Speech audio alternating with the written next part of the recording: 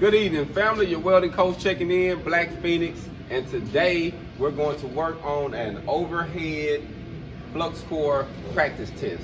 So the goal of me doing these is to give the student an idea of what he's actually going to be working into, what he's going to run against.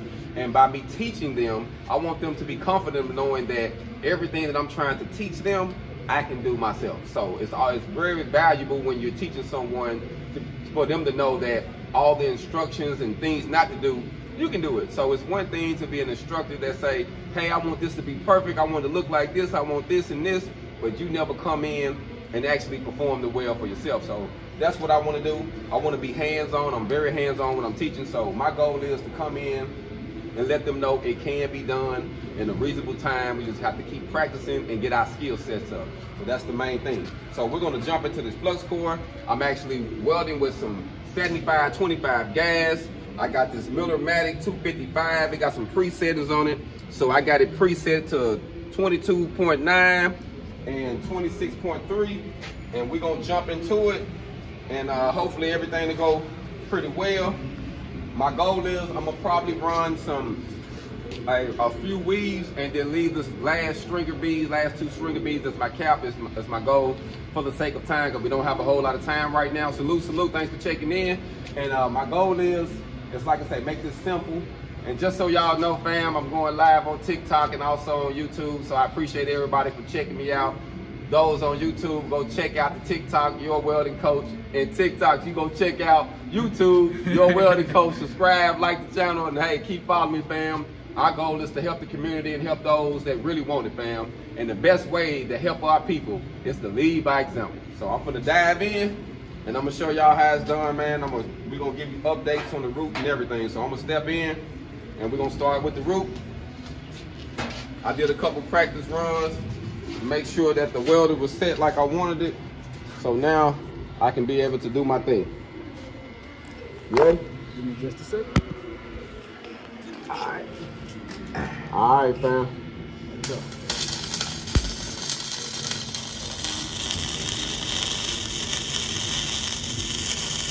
The main thing you want to do when you're doing your route is to make sure you tie it in to both sides. It's very critical. Just take your time, make sure you tie it in.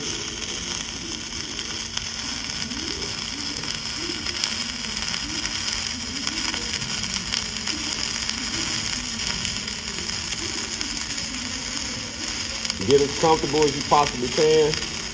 That's very important.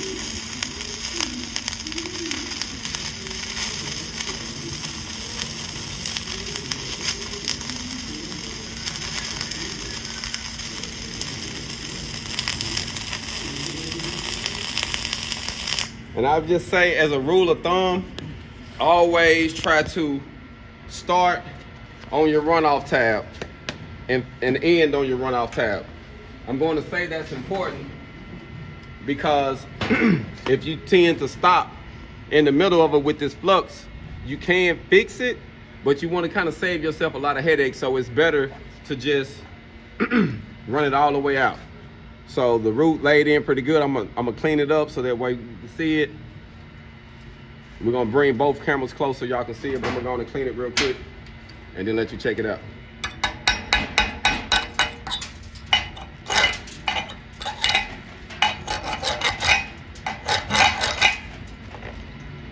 Normally with the flux core,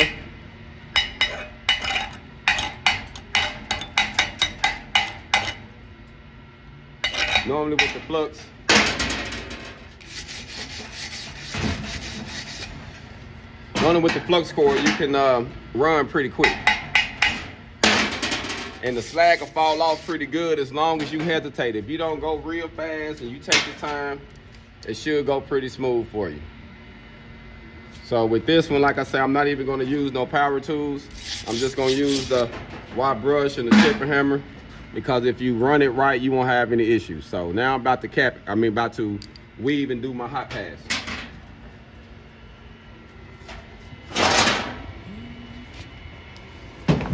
Let's bring it in real quick. I'm gonna hold up, I'm gonna bring it in. Family, we got a couple things going on.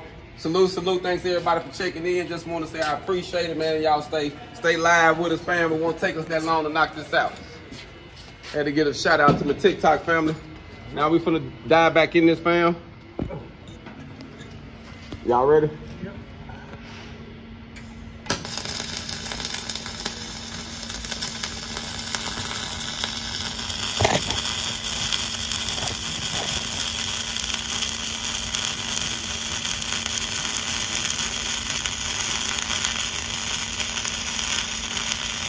Remember, you want to maintain your travel speed. It's very important. Because if you go too slow with the wire, you can fill it up too much.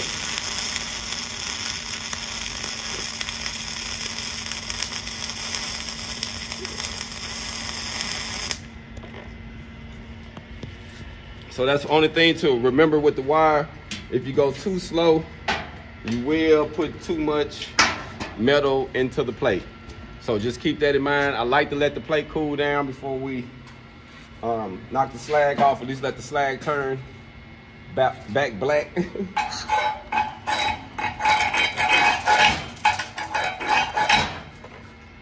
Now, I had a few people ask me about the gas. I would say I'm rocking about 25 pounds. So anywhere from 20 to 30 pounds, I think it'd be great. I think it'd be good.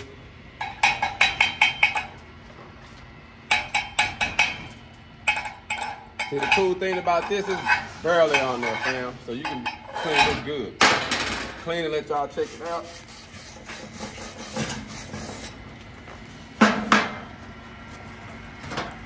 It's my hot pass.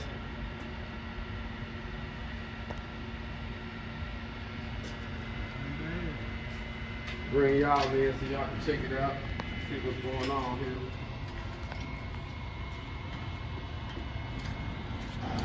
Hopefully you can see it.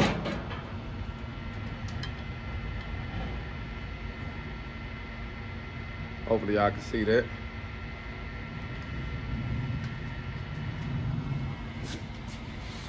So now, fam. Yo, thanks for checking in.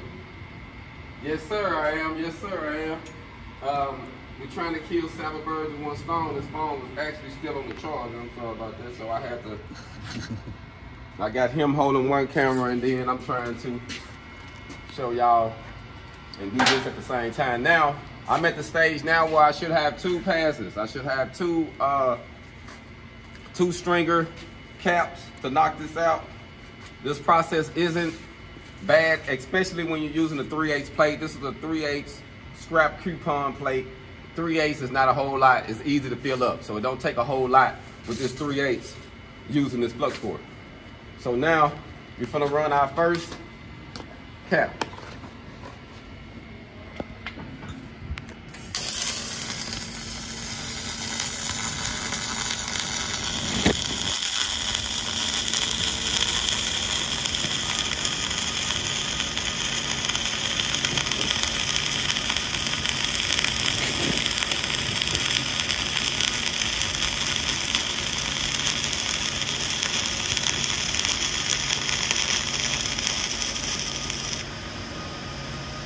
Keep in mind too, when you're running your cap, you just want to run it kind of quick. You don't want to spend a whole lot of time on your cap with this flux core, because if you do, you can deposit too much metal, way too much metal. And as you deposit that metal, you'll notice that, man, you just set yourself up for failure, because now if you're not allowed to use the grinder, you can't knock it down some to make it look smooth. So we're gonna let it cool for a quick second.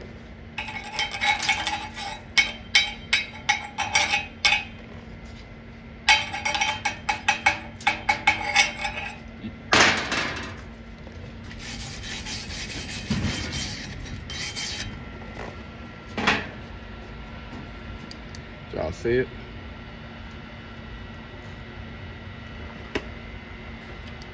Now I'm gonna bring y'all up so y'all can see it. This time I'm gonna take it off the stand, so give me a second. It might be jump a little bit. You know, we're trying to kill 7 birds with 1 stone. We're gonna get it on though. Hopefully y'all can see that. And I'm gonna put a little light on it.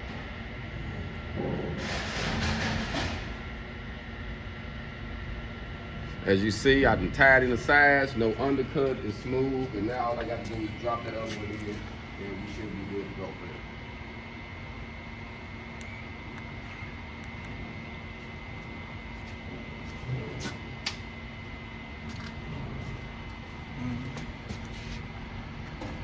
I am dragging it. Somebody says it's meant to be dragged. I am dragging it. It's just the angle that I'm using. Yeah. Angle is everything. Give me just a second. You ready? Yes, sir.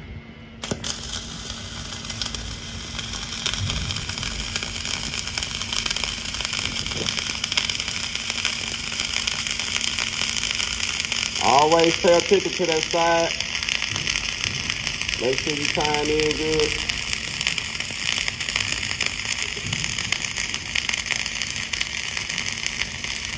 Make sure you tying in good and keeping that same speed.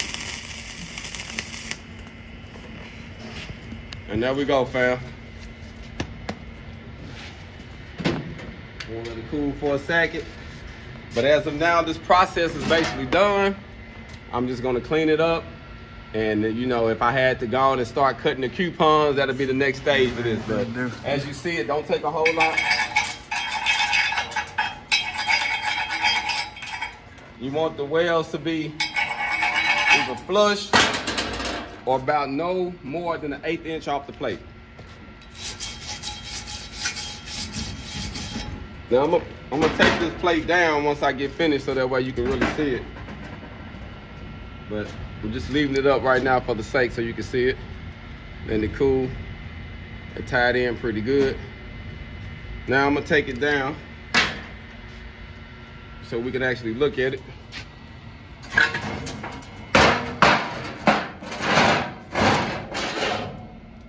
Now you can get a better look now. What up, fam? What up, fam? Thanks for checking in. Yeah, Carl, I'm finna see if I can flip this. Don't look like I can. I'm gonna have to do it this way. That way you can see it. Like I say, it's very simple. Process is very simple, easy to knock out, and it's done. Flux core welding is a lot different than just regular MIG welding and stick welding. So when you stick welding, normally the process takes a lot longer because you're throwing down rods, you're picking up rods, you tying in. But one thing this process does that I like about it, eliminates the tie-ins except for when you got to stop. You go on to lunch or you finish a little spot or something came up or you got to, you know, if you ain't run out of gas to clean out no, clean out no trash or clean out no porosity that might get in if you lose your gas, or if you're not staying close enough to the plate to allow the gas to seal the weld, you can get some porosity. So I just wanted to say it don't take that long. Y'all been with me since we did this. I wasn't here all day. You know what I mean? You don't have to take all day. No more than 15 minutes, in my personal opinion, 20 minutes, you know, you should be done. So just wanted to appreciate y'all for checking in with me, man. Y'all be blessed. And I had a couple people ask me about the gear. How to get the hog on with me, fam. All you got to do is go to Amazon.com, put in hog on welding. T-shirts, hoodies, all of it's going to pop up. Hoodies, T-shirts, sweaters, all that good stuff. Y'all can get your hog on with me and tag me and let me know you're hogging. Y'all be blessed and we out, fam.